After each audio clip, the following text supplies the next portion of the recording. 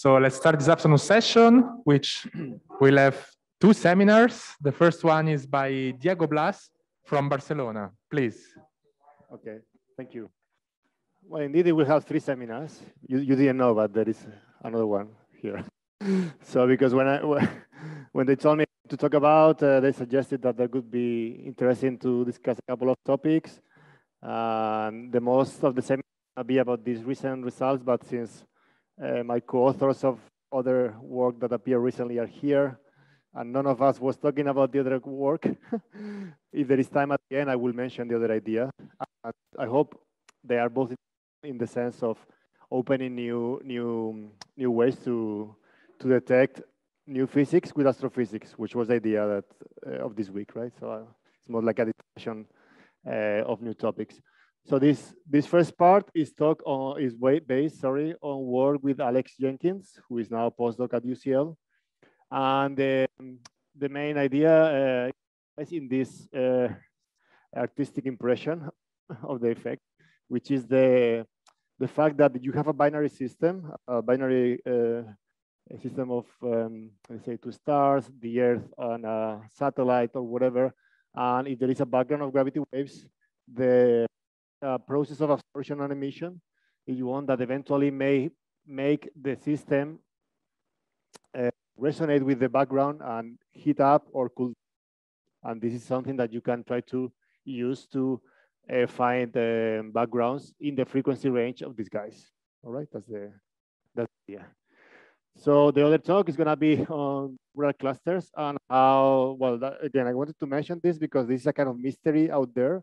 I think in the searches of dark matter, having in mind which are the different anomalies is always good to understand how we can use them to either learn more about astrophysics or about dark matter properties.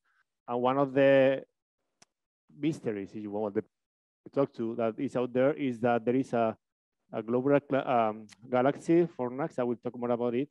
And it has some globular clusters, so some kind of just floating around. That friction with the medium should have already fallen to the center, but they are still there. So is this telling us that the halo of dark matter is a bit different, or is it a statistical fluke, or what? Right? So yeah, you don't have time to discuss this. Well, the experts. So I think it's a good topic of discussion later on. Cool. So let's go back to this one. Yeah. By the way, I just moved to Barcelona in July, and yeah, it's great to be back. So the first part of the talk is having to do with gravity waves and using them to learn about new physics. So well, this is a very simple classification of gravitational waves, right? Based on whether they are transient, so that they happen once and that's it. They are persistent. They have some phase that you can use for kind of resonate, or they are, well, both persistent and random in the sense that you have many waves all interacting together. Well, not interacting, overlapping. They are gonna, in principle, generate a background which is there, but has no phase. So this is the kind of background that I'm gonna discuss in this first part of the talk, well, in this talk. What I'm gonna present may also work for other backgrounds where you have a frequency out there, but then it will be a kind of resonant line instead of a more broadband search. So because I'm gonna have a system with a frequency, which is given to me by astrophysics, so I cannot really tune it. So the best way to use it is in a stochastic background, because this is a kind of reservoir of all the frequencies you want. They are strong enough. But in a sense, what we are saying is that there are different sources. You know, that you have so many of them that, you know, in the end, all those are not a foreground because you cannot really distinguish them, but they're really a background coming to you and overlapping in your detector in the system that you are using to look for gravity waves. So it's incoherent, right? Because different sources emit whenever they want. I use this idea that you cannot resolve them. So it's a background with certain stochastic properties. And well, again, I'm gonna assume that they come from astrophysical or even cosmological origin. The kind of frequencies we are going to explore for this talk are more on the cosmological side, but also for higher frequencies like LIGO, Virgo, and so on. Yeah, there are also astrophysical bands that eventually may be stochastic, like how many gravity waves on average are produced by supernova or these kind of things. In this case, the parameter that is basically the you want to plot, that you want to look for, is the density parameter, so which is basically the energy density, gravity waves, unit, well, normalized properly, but per unit frequency. And this, the observable that is kind of telling you the power that you have for which kind of events. And this is where we are. So it's great. We are great hunters of waves, but you plot them in as a spectrum. We are exploring two very different regimes. Those are what they are called power integrated spectra. So basically you assume that at each of these points, you have a spectrum of gravity waves, which is not too crazy. And that's the constraints that you get for the different amplitudes, okay, as a function of frequency. So we have pulsar time arrays, all right, which are exploring nanohertz frequencies. You may have heard of the nanograph experiment. That's something nano frequencies.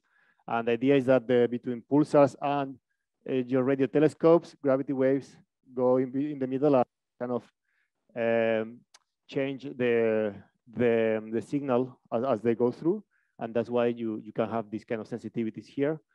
This is LIGO Virgo that so far has not detected any stochastic background. So LIGO Virgo only merging object, but again, it's a search that is going on, and eventually, you know, who knows whether they will manage to see any background there. But so far, only constraints. So those are the two famous observatories that I guess most of you know about. There are other more fun stuff in the middle. They are not so famous because there is a gap, right, in sensitivity of what you can reach with these dedicated observatories as compared to other things. This purple line is Cassini. So the Cassini satellite or spacecraft is traveling in the solar system. Solar system, you can track its orbit, and the kind of motion, the effect of having a stochastic background would change the orbit to the level that, well, it's computed. I don't put references, but they are in the paper, to the level that they, I mean, it's not a good, super strong constraint, but you know, there is nothing better in this frequency. So far, it's great. There is also other kind of constraints. And by the way, have a look at the frequencies. You see that as you are going smaller on a scale, you are also going higher in frequency. So if you go smaller than Cassini, you start seeing planets. And the next bound is this yellow line. It is the fact that the gravitational waves hit the Earth, and the Earth absorbs some of them. So you can compute the vibration of the Earth due to gravity wave coming in. And yeah, again, you are at the frequencies having to do with the typical normal modes of the Earth. It's not so impressive. The main goal for, well, I would say bias reasons in this game is to beat an effective. So the fact that you have extra gravity waves in the universe is going to change the cosmic evolution. And if you assume that they were produced, let's say, before BBM or by BBM, and they have a very flat spectrum, right?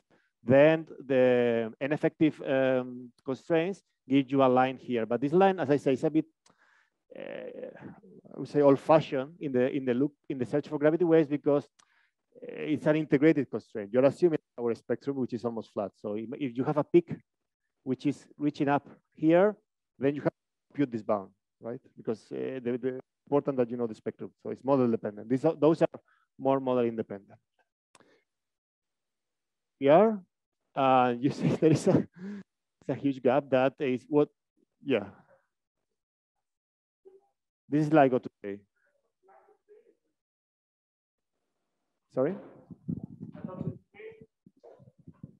So maybe I'm wrong, but I thought that at the moment, LIGO is equivalent to an effective.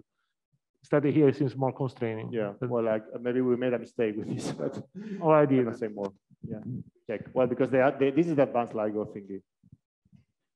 So this is what is the gravity wave search gonna look like in well 13 years, hopefully, who knows. So there's gonna be a quite advanced in sensitivity at low frequencies. This is because the number of pulses is gonna be better, higher from your observations, the way you time them, the way you do that analysis. So that's what they claim is gonna happen. In the LIGO Virgo, well, kind of detectors, the ET, if it happens, maybe it happens by this time already. So who knows? That's what they claim they can reach. The main game changer is LISA, right? That hits the middle band between them. And there are other proposals both in the US and in well, in particular in the UK, but in Europe. That want to explore this band between LISA and LIGO, and well, one of them is ION or MAGIS in the US, and this is basically having a 1 kilometer baseline experiment with 2 atom interferometers, and you see what happens with gravity waves in between. Again, who knows where this is gonna happen? Well, I'm pretty sure that by 2034 it won't be there, but yeah, if they have enough funding, who knows? And again, in this game, there is a gap that has not been filled, so at least not to the level. Oh, by the way, that's ineffective with S4 CMB observations, and there is this gap here, which is clearly the next goal of you want to fill a gap here. There is also high energy gravity waves. There's a workshop going on parallel to this one on this precisely now. But the problem with high energy gravity waves is that they are harder to produce at at high levels. But here, something that is between PTA and LISA is certainly filled by models, as I will show later on. So it's a gap that you have to have in mind. The strategy is relatively clear. So frequencies of years, right, or 10 to the 6 seconds, or days, years, or length, something between PTA and millions of kilometers of LISA. So what can you have here, which is precise enough to see the gravitational waves? That's or that is slow enough to resonate with gravity waves at these frequencies, right? That's what you have to find.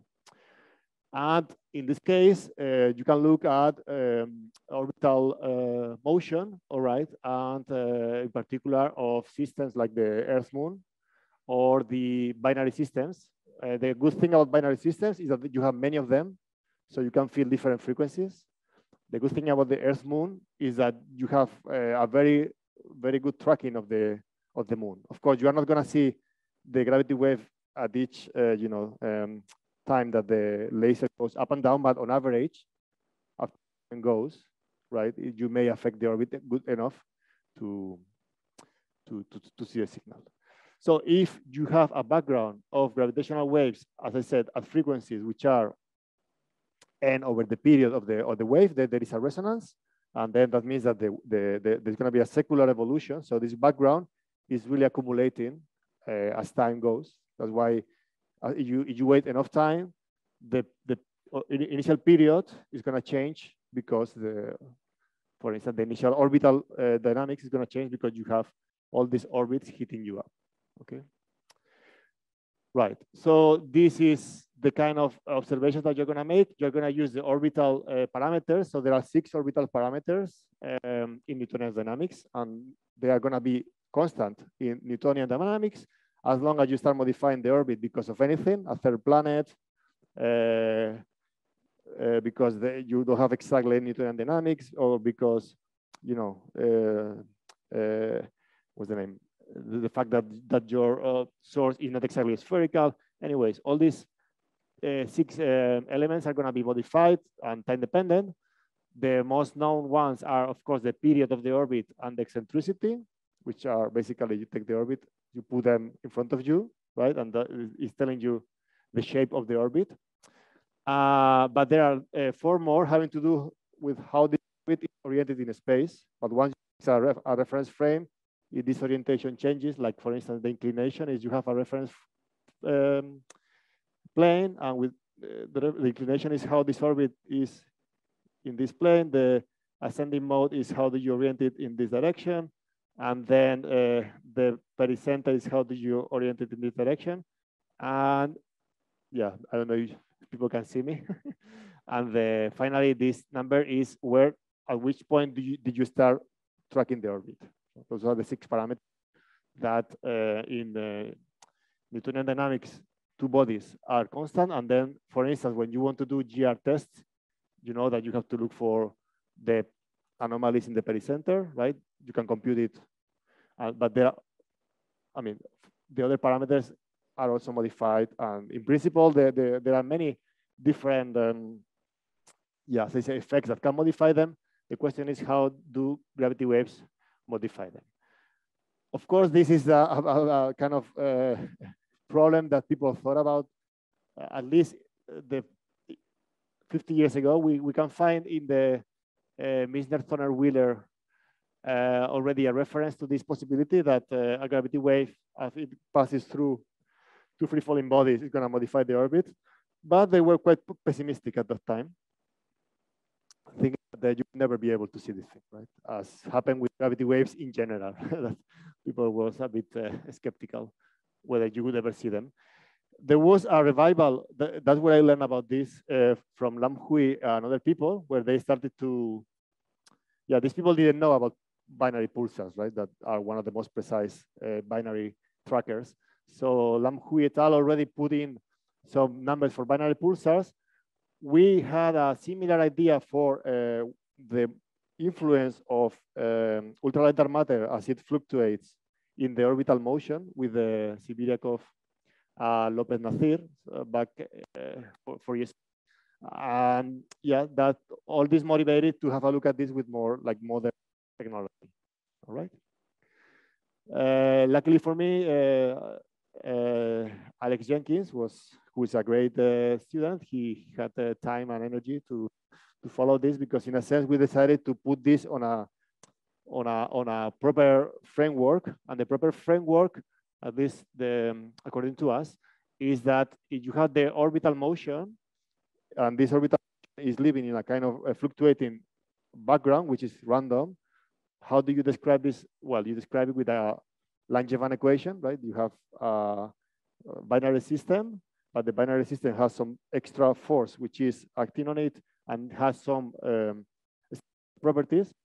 So the idea is that those parameters, you treat them as random, and their distribution as a function of time is going to satisfy what is called a Fokker-Plan equation. So in principle, you start with a delta function, so the period is like a deterministic, but as you evolve with time, its distribution is going to be modified in a deterministic way. Well, yeah, the distribution is telling you the statistical properties, but you can compute how it evolves. So this is what Fokker-Planck equation gives you. Once you know how each parameter evolves as a function of the gravity waves, you can, as I said, calculate how the distribution changes according to this Fokker-Planck equation. So there are 2 different sets of coefficients. One of them are called drift coefficients, and those are the ones that you start, let's say, with a Gaussian distribution. They shift the distributions. Those are similar to what happens with deterministic effects, right? That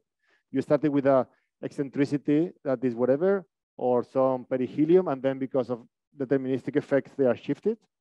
But also you started with a very narrow distribution. There are also diffusion coefficients, so diffusion distribution by the fact that you in this random motion that eventually also broaden your distribution. So in principle, if you have enough data points, you can also track how, as a function of time, how the distribution of data evolves with time. This is also similar to what you do when you have a noise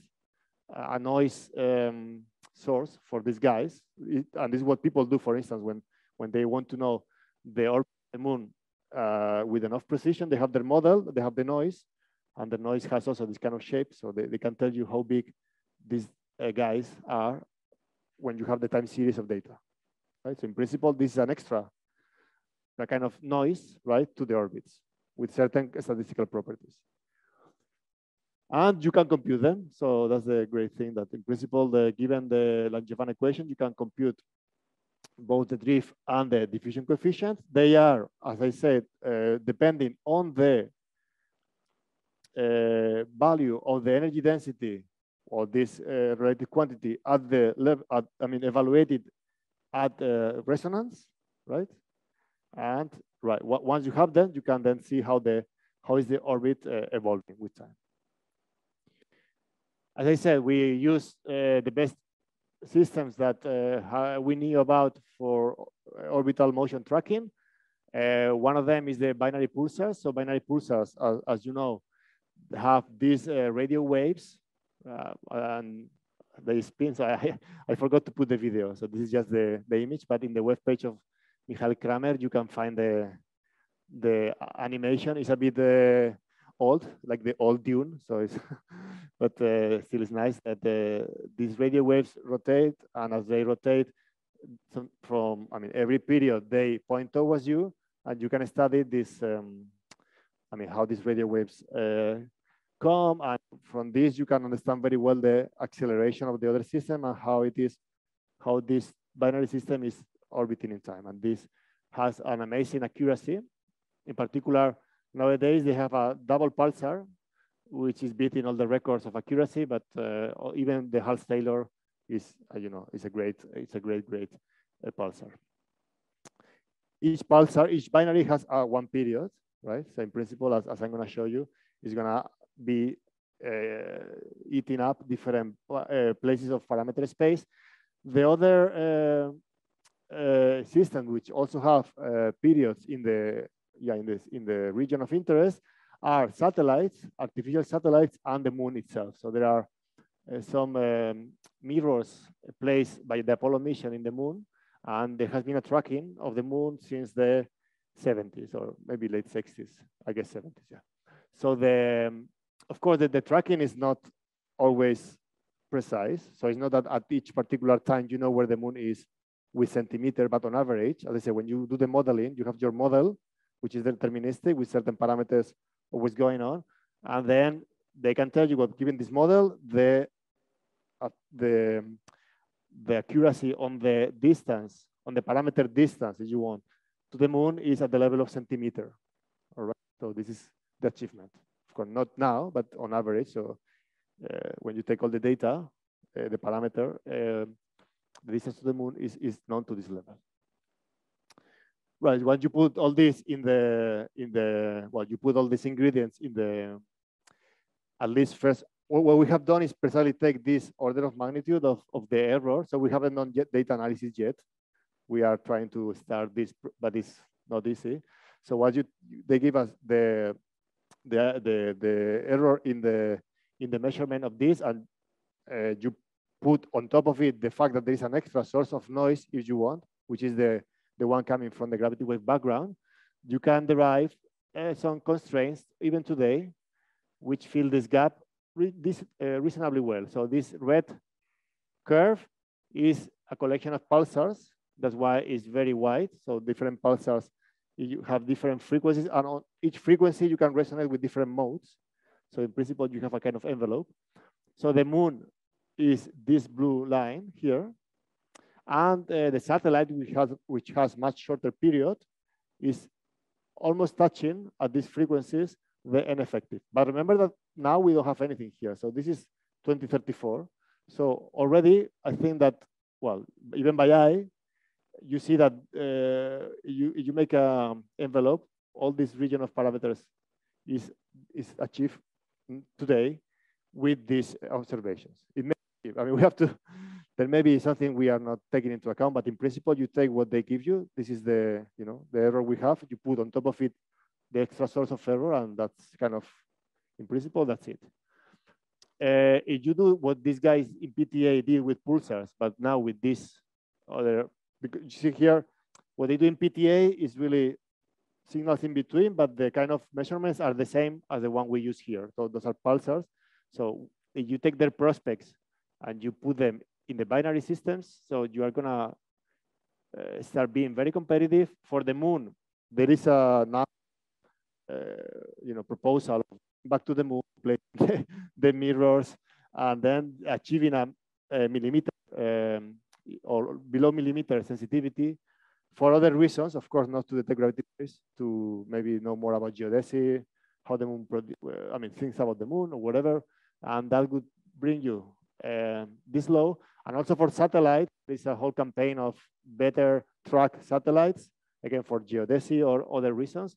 And you see that eventually we may be in 2034 already having a great new parameter space explored with this idea. Okay, so I think that's great. Now we say about this region in terms of physics. So what are the signals? By the way, there are other futuristic ideas which are great that can go all over, wherever you want, basically, because they are futuristic. There is one by the Stanford Johns Hopkins group trying to put, they want to see if you put atomic clocks in asteroids. Again, when you start playing with asteroids, you start reaching between PTA and LISA. So you very well asteroids, you may also reach this area, and they have incredible sensitivity curves. There is also another mission called Muares, which is like a LISA on asteroids, and asteroids, no, asteroids. Okay. Not LISA on asteroids, whatever. And also you can reach much better, but those are, I would say, more futuristic. Here, I think they're playing with more realistic setups. But anyway, those are, yeah. So there's also astrometry with Gaia. With Gaia, or with, Sure. You have SKA on the plot, so they also are looking in the same Yeah, regime, yeah, right? absolutely. This is for some reason it's not in this plot, but you're right. We mentioned it on the paper, but we didn't put it on the because it wasn't clear for us the time scale. Maybe you know. But I think there's already a limit, and I think it's about 10 to the minus 3, if I recall correctly, Right. on a partial data set. And Yeah. they do project beating, but with just Gaia, with the data on tape, the CMB True. bound. I thought about I had this in mind just before the talk, but then yeah, true, absolutely. We mentioned them in the paper, but that's true. Anyways, it's great. The most detectors we have, the better, also because as usual is with these guys, what is really challenging is to make sure that you are detecting just some extra systematics, right? So as was asked yesterday or about how do you know that this is a detector? Okay, for now, constraints are easy, detection harder. Okay, so which are the, something we did in the paper that I think it was a good, in the end, a good idea was to which are the signals that we could be sensitive to, and PTA and LISA be missing. Well, so what you want is something that peaks in the microhertz band. So one of the best candidate is first order phase transitions, and people are playing nowadays a lot with first order phase transitions because they want to build or whatever, or well, yeah, build signals for LISA. But many of their models, if you play with parameters, can also do something like this. They can really reach microhertz frequencies that, don't. If you have a transition, for instance, I think it's around 100 GB with some parameters, then it's something that you will not be able to see with LISA, but it's going to peak in this range. There is the nanograph signal that so far has been detected around here. It's not very clear what it is. The spectrum is compatible with something like crazy that goes up like this, something that goes down. If it is supermassive black holes, it should go up like this. We may see it with the, with the moon in some years. So I think that's great. But today we really need to be a bit crazy to make this go up. Still, some people claim that some models do this. So, you have to. It's not my business. But still, the great. I think the summary is that there are ways in which, with our methods, or even with Gaia or whatever, you may be able to say something about nanograph signals. So that would be a great confirmation or disproval. There is something called supermassive black hole mimickers. I have no idea what they are. It's one of these constructions where you don't have a real black hole, but something close to a black hole by Cardoso et al.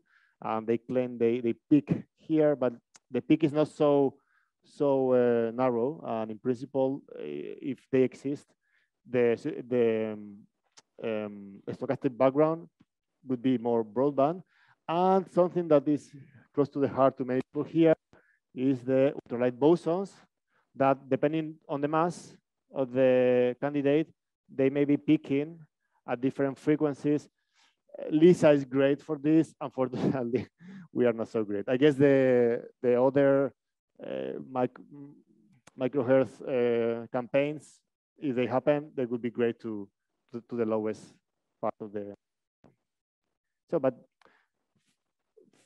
the clear target in any case is this cosmological phase transitions, which is it's a kind of hot topic because of LISA capabilities, I think. And they are summarized by some temperature, some strength of the transition, some rate of the nucleation of the bubbles, and the velocity of the bubbles as they expand. So those are, after you do all these simulations, it turns out that apparently these 4 parameters are the main ones. And you can understand or feel the peak frequency lies.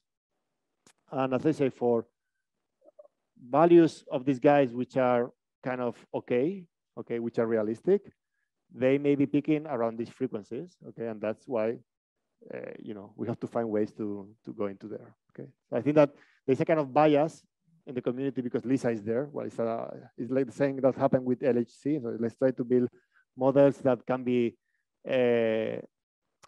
seen in the near future, but according to what I read in the papers, it's totally normal that they could be also more to the left or more to the right.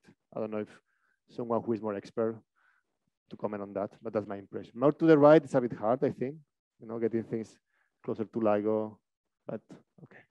It first or the phase transition in the early universe. What we did is a kind of precisely, we did a parameter scan of what we can do with this, for instance, with the lunar laser ranging or the satellites or the, okay, with these two trackers as compared to other observations in the future. And those are the parameters of the phase transition, right? Beta, temperature. And you see a place where there is blue and nothing else, that's where we can, or blue or green and nothing else, that's where we can reach and no one else can reach. If it is covered by LISA, it's gonna be complementary to LISA, right? It's very hard to beat LISA. But, you know, still, I mean, it's not a huge parameter space what we win, but, you know, certainly we are. And the reason is that even though by eye, you could say, oh, yeah, I can fit a curve here. If you take a real model, there are not so many models that fit exactly here. So, well, you change parameters, but at least with the parameters we play with, yeah. But anyways, we do this already before LISA flies, and I think it's a great thing. So I think that's all for this first part, which is not the first part, it's most of the talk. But shall we stop here, or I propose we take questions on this part, and yeah. let's see how long it goes. But so, thank you for first talk. So questions. Thank you. It's a great idea. How can you improve the sensitivity with the moon by using better laser or better mirror, for instance? How do you increase by better laser, you mean? Now, I know is that the atmosphere of the Earth, so maybe they want to increase the frequency or have more frequency bands to kind of get rid of the noise there, but I don't really know, to be honest. I know that they want to reach the millimeter challenge. For this, they need to go back to the moon. Not possible to do it with the mirrors. So maybe we can convince Bezos to do it. So.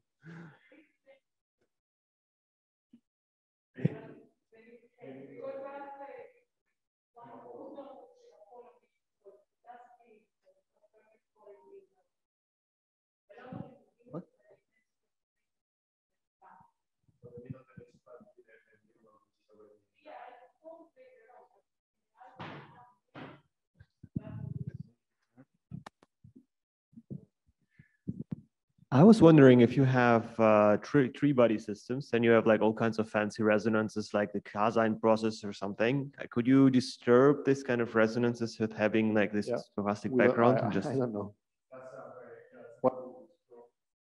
The idea is that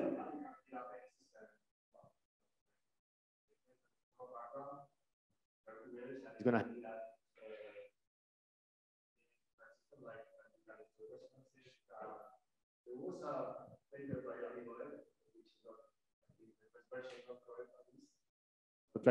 for instance, how the fluctuations on dark matter affect the Kuiper belt.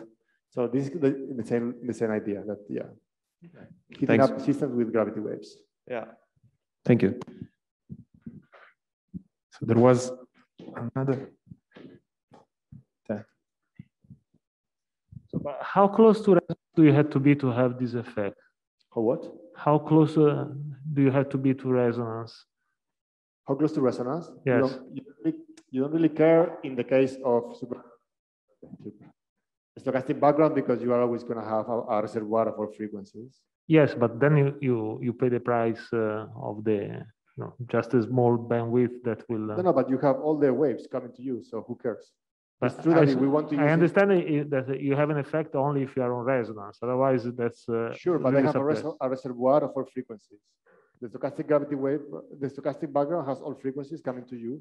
I understand, but okay, it will be a logarithmic scale for gravity wave for phase transition. Okay, we have not. I'm just wondering because it seems incredible. Okay, that you can really displace the moon by 1 centimeter, in 1 year, or so. No, in 1 year, no, in 30 years. In 30 years, okay, in 30 years. Yeah.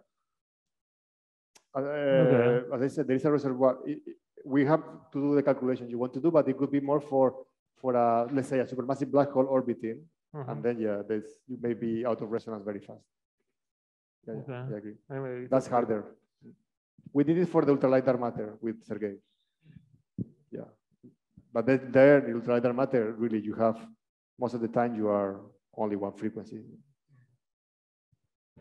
How do you estimate the future sensitivity in dashed blue for the measurement of the distance to the moon? Which one? Yes. We assume it's 1 millimeter and with 1 millimeter. Cadence. Wow. The cadence of observation that they tell you. 1 millimeter, the precision of the distance between Earth and Moon. Assume that there is a campaign of observation of, I don't know, 30 more years. No, well, not 30 because maybe 15 more years with this kind of sensitivity. And for the solid blue, which precision did you take? Solid blue is the centimeter one that we assume that has been there since Apollo. 1 centimeter. Sorry? 1 centimeter. Yeah. Okay, thanks. Indeed, we are a bit. There was a change in the ranging of the moon in the 80s, and we only take from the 80s, so it could be a bit better because we don't take the previous one. But to do it properly, we need to start playing with their software. Other questions or comments? I don't see any, so I may ask you how long is the second talk? It's fine. I just want to give the idea. Sorry? I just will present the idea. You can present the idea. I can present the idea, and then we can either discuss it or. Yeah, because we'll have another option is we put it in tomorrow morning, like say 12:30, and we have a bit more time. No, I think it's fine. It's fine. Okay, then please go ahead. Yeah. How much time do I have? Like 5 to 10, but say 5. Yeah. Okay. So dynamical friction is fine. Now, dynamical friction is the idea that if I'm moving in a medium and I'm interacting with it through gravity, with all these particles, I am attracting them to me. And as I move, I am also leaving them behind. So they are accumulating behind me. As they accumulate behind me, there is an overdensity. So the medium is on average pulling from me, but there is an overdensity behind me. So this is pulling back, and there is a G square order effect that is breaking my motion. Okay?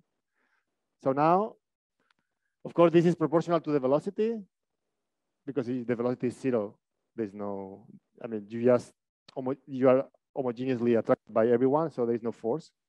It depends a bit on the properties of the medium. If the medium is very hot, it's moving around all the time, so it's not going to be important. So it's important in a cold medium, and you are moving with certain velocity with respect to it.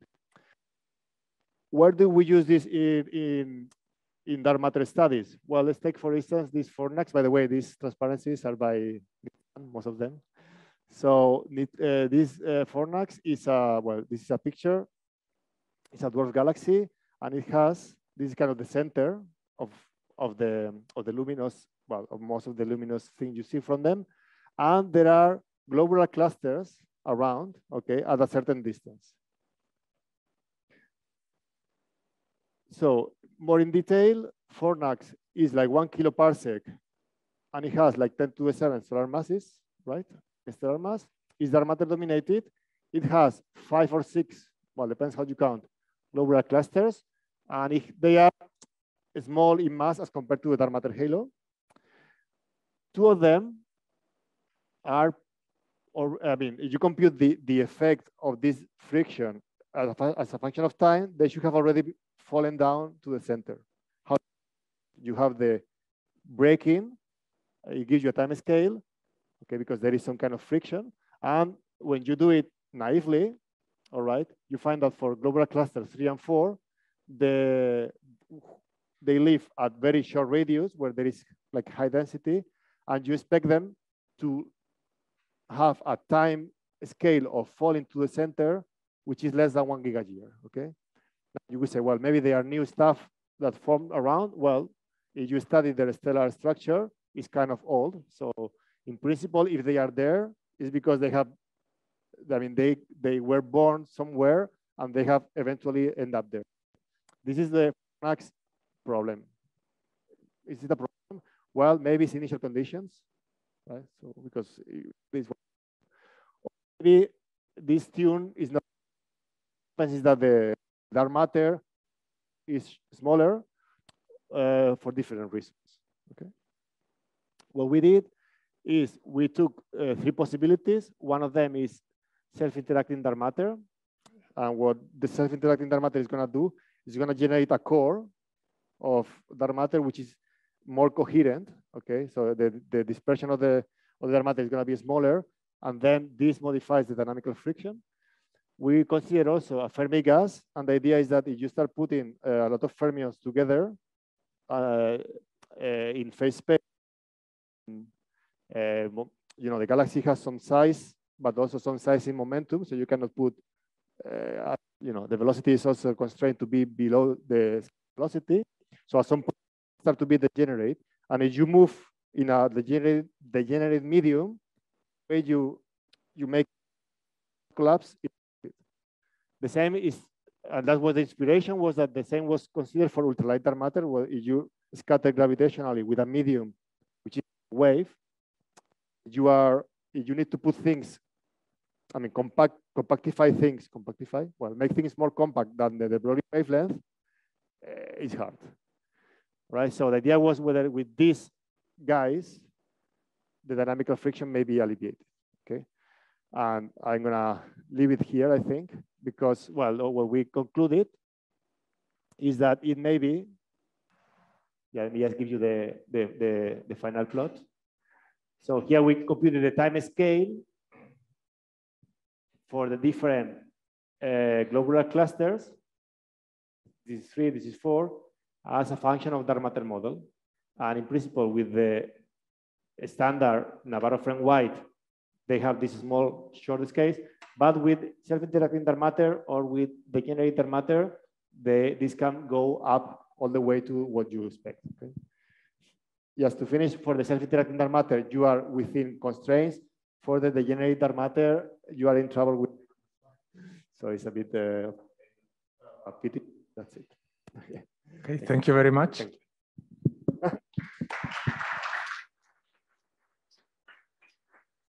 Is there any quick question? We can discuss more tomorrow if you want. No, okay. If not, we thank Diego again for the 2 talks. Thank you. And in 10 minutes, we will have the GIT break by Savas Dimopoulos for, I didn't ask if there are questions from Zoom, sorry. Anyway, for the people on Zoom, the link for the GIT break will not be the same. So I just send an email now to all of you so that you can connect on the talk in 10 minutes. Thanks again. Thank you.